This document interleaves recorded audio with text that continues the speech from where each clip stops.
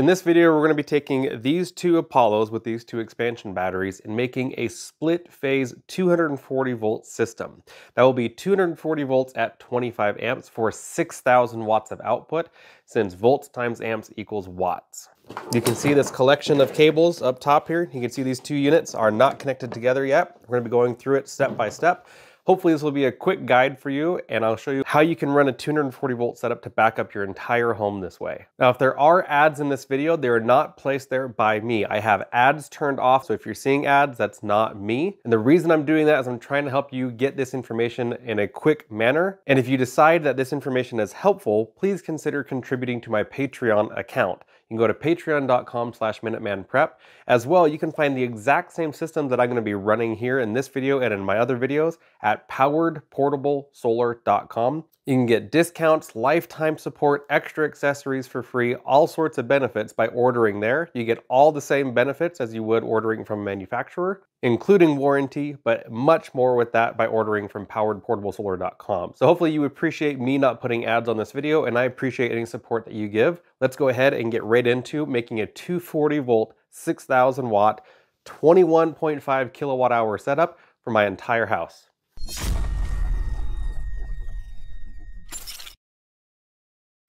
I'm not going to be going into all the specs of each unit with this video. I'm just going to be going into how to get this done.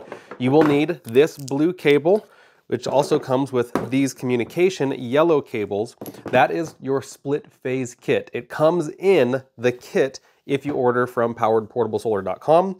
You'll also get your solar cables with breakers, as well as the battery cables if you get expansion batteries. I'm going to go straight to the user manual and pull up the split phase configuration. So starting on page 19, you can see I've got split phase 240 volts.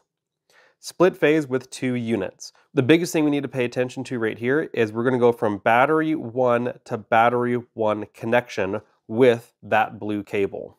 These other lines you can ignore for now. Then as far as getting your communication set up, on the back, and I'll show you how to do this, we're going to go from communication port 1 over to 1, and then from 2 over to 2 between the two systems. I'll show you exactly what that looks like. First of all, I've got my battery cables, which have the red tag. I'm going from battery port 2 to battery port 1. We can see on this unit, which I previously had set up for single phase, I'm on battery port 1. So I'm going to go ahead and take these off, open up battery port 2. I guess I only need to take off the top one here. I'm going to go battery port 2 and then battery port 1. That's been redone. These are both ready. I'm going to take my blue labeled cable. You can see this is an upside down smiley face. I'm going to match that upside down smiley face.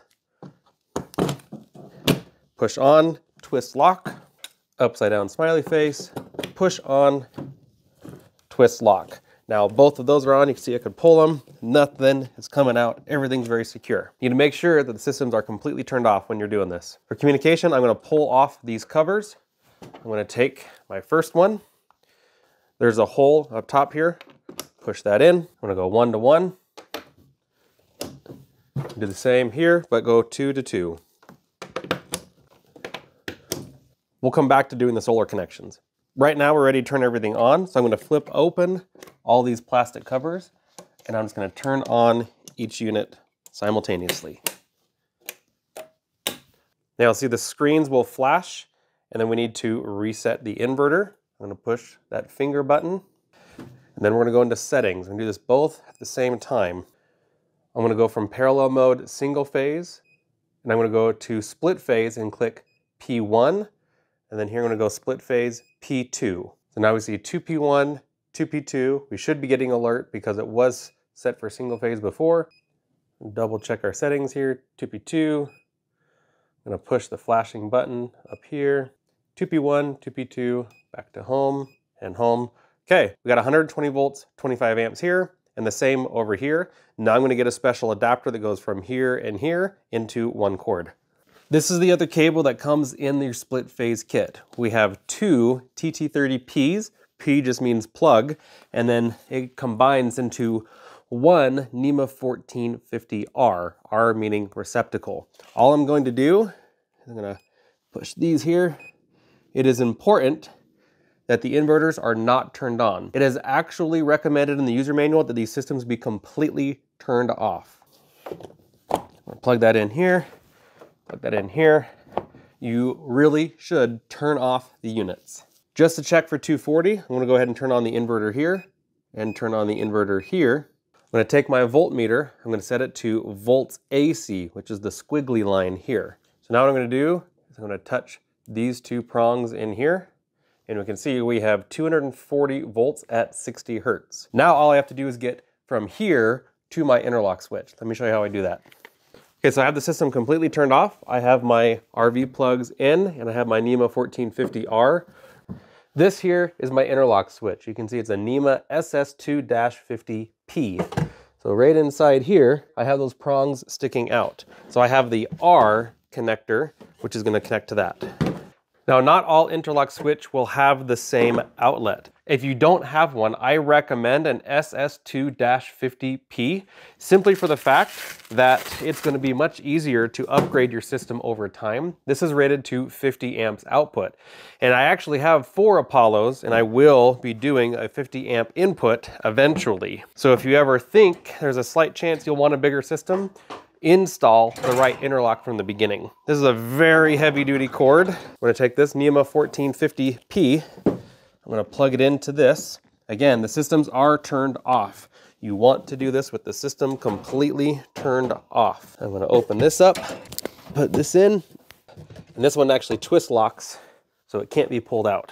The next size down is an L1430P. That would be the next one to go with, and that one's rated to 30 amps. So if you don't do an SS250P, do an L1430P.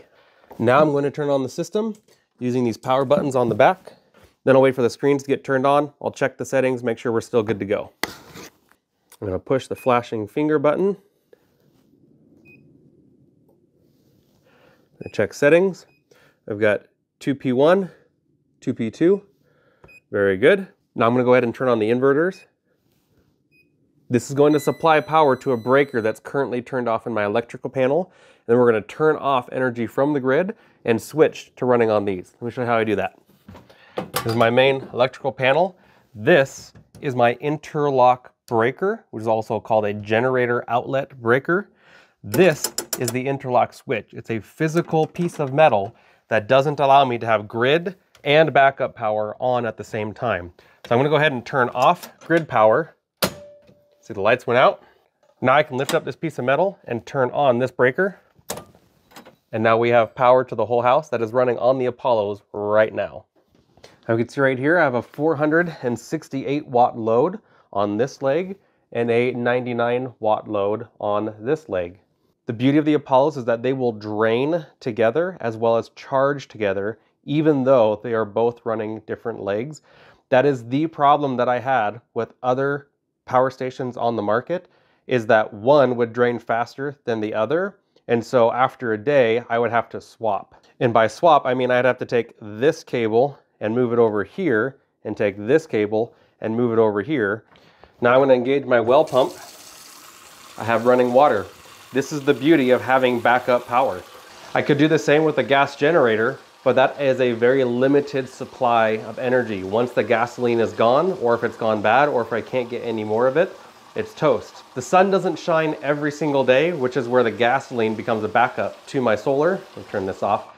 My point is, I have reliable solar, which allows me to really power my house very comfortably. I can put 8.8 kilowatts of solar input on that.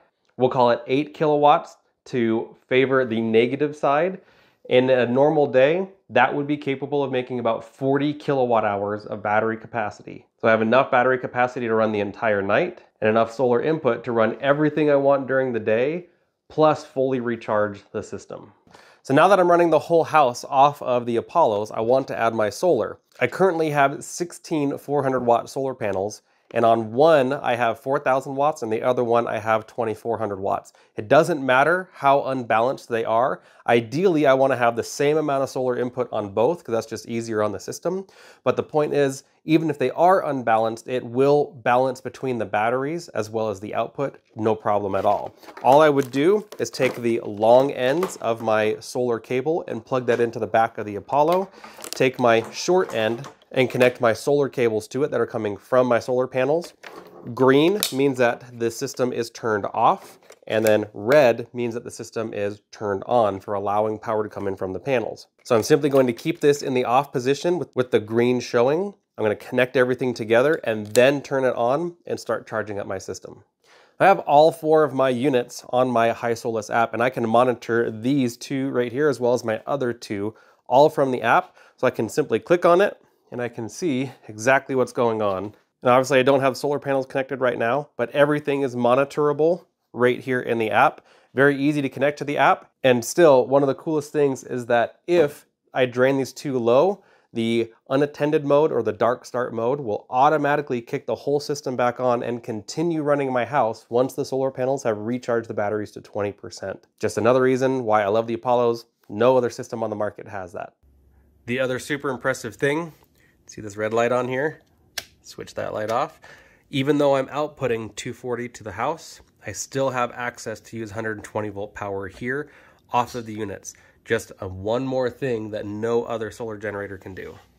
The #1 kit that people get from poweredportablesolar.com is 2 Apollos, 2 batteries, and 20 solar panels. That gives you 8,000 watts of input, 21.5 kilowatt hours of battery capacity, and up to 6,000 watts of output from the system. So as long as you're not running a full-size air conditioner constantly with a dryer and an electric water heater all at the same time, then you're going to be just fine. This is capable of running an air conditioner if you get a micro air soft start device put on your air conditioner. Air conditioners use a lot of energy to start up, and they use a lot of energy to run. There's a difference between being able to run something and then being able to run it a long time. I do not recommend running an air conditioner off a system like this constantly, because your typical air conditioner is going to use about 1/6 of the amount of battery capacity that's in here per hour that it runs. So that gives you 6 to 12 hours of runtime depending on how long it's running for every hour. The bottom line is reach out to me at info@poweredportablesolar.com. We'll get you discounts and kits, everything found for your situation. You can even run freeze dryer. Here I have freeze-dried brisket, freeze-dried scrambled eggs, freeze-dried cubed cheese, all run out of that freeze dryer off of these very systems right here. The Apollo is truly incredible, and I'd love to help you get better prepared. This is how I choose to prepare for my family and for myself, being able to have running water, hot water, cooling, heating, all of those things that make life so great. And then I don't lose all the food in this fridge or in my other freezer or in my other fridge. I have all of my necessities taken care of with a simple system like this. And it's about 1/3 to 1/4 of the cost as having a local solar company install a similar system for me. Be prepared, guys. In another upcoming video, I'm going to show you how I can use 4 Apollos together to run my entire house. That's 12,000 watts of output, and then 43 kilowatt hours of battery capacity and up to 17.6 kilowatts of solar input. That puts it on the scale of large hybrid inverter systems and server rack batteries, all on wheels that I can take with me. I can buy that investment once, take it to my new house, whatever the situation is. It truly is an incredible system. Stay tuned, guys. Subscribe. I appreciate you. Be prepared. See y'all in the next one.